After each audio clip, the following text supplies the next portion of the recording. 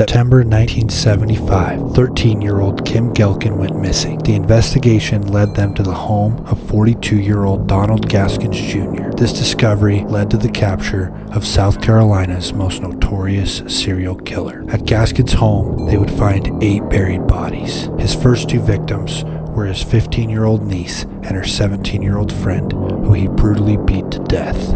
As a child, he was neglected, drinking a bottle of kerosene at 1 year old. At age 11, he dropped out of school and joined a group called the Trouble Trio. They practiced burglarizing homes, picking up prostitutes, and assaulting young boys. This all came to an end when they were assaulting Marcia's little sister, and they were bound by Marcia's father and were beaten until they bled through their clothing. Before the electric chair, he stated that satisfying his impulses was a driving force in his life. It led him to become a master in the skill of torture, where he kept his injured victims alive for days